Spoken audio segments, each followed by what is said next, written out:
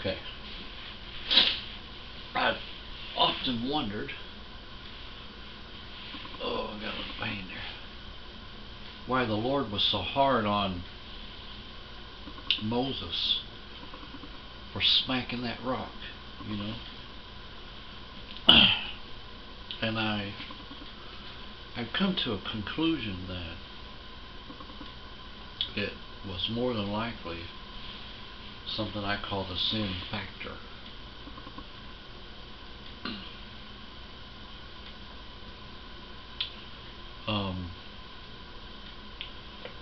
And this is what I'm talking about.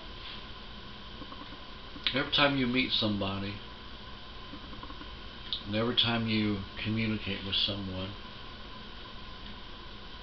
whether we realize it or not, whether we agree with it or not, a little piece of that personality rub off onto you. You've heard the term culture shock. Well, the reason why a person is in awe against something, an environment that he is not used to, is because he's been programmed to live here, and all of a sudden he is in an environment where he knows it's near impossible to live, for him, but yet others are doing it. And that's because everything around us rubs off, If we were people that lived on the moon, we'd be quite different than folks that live on the earth, And folks that are poor and folks that are rich they really don't live in the same world,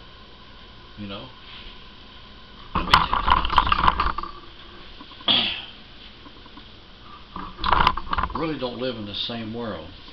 Even though they're in the same world, they're not in the same world, because the things that they come in contact with rub off on them. They're just not, the poor is not allowed a more elaborate environment such as the rich, So the rich is usually more educated because they can afford to be. I think the biggest culture shock that I ever received was when a tornado came through this area, and it hit the northern part of us, a little town called Napanee. And my daughter lived there, so I tried to get up there as soon as I could to see what was going on. Next morning I got up, we went to look to see if she was okay. We couldn't get a hold of her, and almost the southern part of that town was just like wiped out, I mean, there were telephone juice wire, the electrical pole, I'll get it right in a second here, was leaning over, and you couldn't even go down the road, and it was a very scary situation. And those of you who've been in that, you know exactly what I'm talking about. So there's no saying, the birds of a feather flock together. Now the reason why they say that is because people like to hang around, a drunk always looking for another drunk to go get drunk with. Someone who smoked dope, same deal. Always looking for a partner to get high with. Christians go to church, they like to hang around together. Football players, don't even get me started on that. you know, sports people. I mean, there's people that just live to be nothing but. It's all because of the environment that they were raised in, and people that you meet. You know, folks, they like to say, well, I've met such and such a person. I've met the president. I've met the Queen of England. I've met singers such and such, and down like. But you know, it seems to me like some of the spirit like got off onto them. You know, of those people that they've met, and you could talk to somebody for 10 or 15 minutes, and you could tell, man, where they have been in life. You know, people that are, used to visiting England a couple times a month. They're going to be a little bit different. You know, I like to meet people from different places around the world because I just like to explore other cultures. And what I find is that everywhere you go, people, they have the same basic makeup.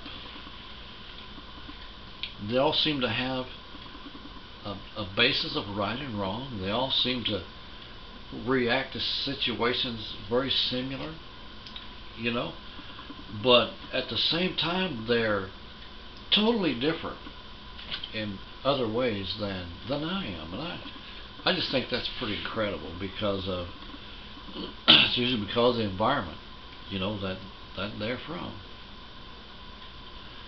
And which brings me back to Moses.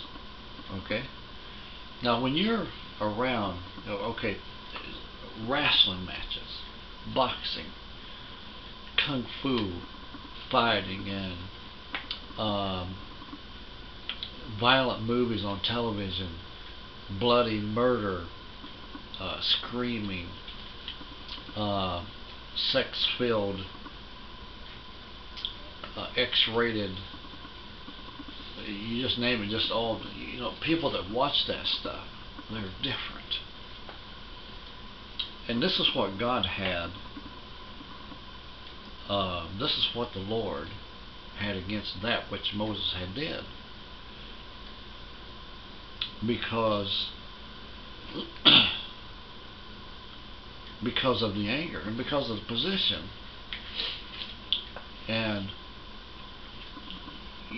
I'm not saying that's 100% of everything that it was, but I'm saying that obviously a big portion of it was that. And you know, you send your kids to church that they can become a better person. And that's why, you know, if all of your friends that you choose are liars and thieves, like to fight, they like to go to X-rated shows and greedy, and you fill your life with that, and it'll grow on you. It'll get stronger, and it'll overtake you. And seeing this is what the Lord was trying to get across to the people when He punished Moses. You know, there was a statement. God had to make a statement there because of the leadership position that Moses was in. Alrighty? Okay. God bless. Thank you for joining me. We'll see you again next time. Another great subject right here, Crossing the Middle Ministry.